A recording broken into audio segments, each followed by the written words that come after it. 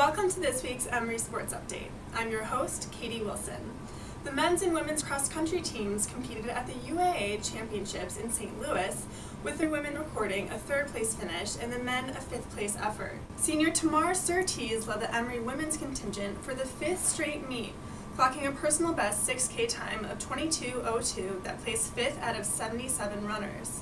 By virtue of her finish, Surtees captured first-team All-UAA honors, the first Eagle to claim that distinction since 2008. Junior Lucas Mees topped the men's side with an 8K performance of 25:42 that represented his second best time and that ranked 12th out of 78 entries, enabling him to garner second-team All-UAA recognition. The teams now turn their attention to the NCAA South-Southeast Regional Championships, which will be held on November 15th and hosted by Berry College. The number 6 ranked Emory women's volleyball team rolled to a 4-0 week that included 3 victories at its National Invitational. Senior Kate Bowman played a key role in the 4 wins, averaging 4.38 digs per set and being named the MVP of the Invitational. Also landing all tournament honors were junior Sydney Miles and sophomore Jessica Haller.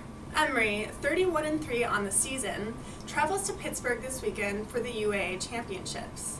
The number 2 seeded Eagles will open this Friday against Rochester. The number 24 men's soccer team got back to its winning ways over the weekend with a pair of UAA victories. On Friday, senior Dylan Price's 5th goal of the season in the 82nd minute broke a scoreless deadlock, giving the Eagles a 1-0 decision over Rochester.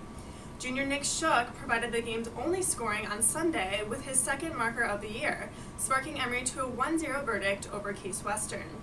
Junior goalkeeper Abe Hannigan made 2 saves and posting his 7th shutout of the season. Emory, 13-3-1, closes out its regular season with a Saturday road game versus Carnegie Mellon. The Emory women's swimming and diving team won its 2nd straight dual meet, and the men picked up their first victory of the season against Birmingham Southern College on Saturday.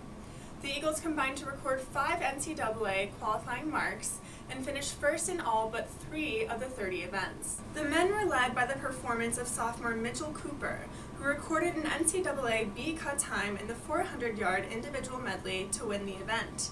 He also claimed a victory in the 500-yard freestyle and was part of the Eagles' winning 800-yard freestyle relay.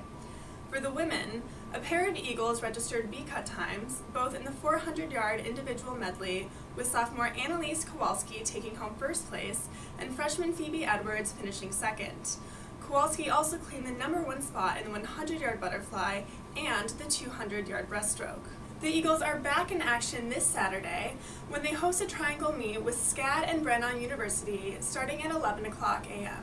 The Emory women's soccer team closed out its home portion of its regular season schedule, battling to a scoreless overtime draw versus Rochester before posting a 3-0 triumph over Case Western Reserve on Sunday. Sophomore Christina Ramirez came through with 2 goals against the Spartans of Case, giving her 5 markers on the year, while senior Emily Feldman accounted for Emory's other goal. The Eagles' defense rendered just 2 shots on goal and routed the team's 4th straight shutout and 10th overall this season. Emory, 10-1-6 on the year, concludes the regular season with a Saturday road game at Carnegie Mellon. The Emory volleyball, men's soccer, and women's soccer teams will find out what awaits them in the postseason on Monday, November 10th, when bids to the D3 national tournaments are announced. Fans can keep up by going to ncaa.com for the selection shows that will be streamed, starting at 11 o'clock a.m. with volleyball, followed by women's soccer at 1 o'clock p.m., and then men's soccer at 1:30.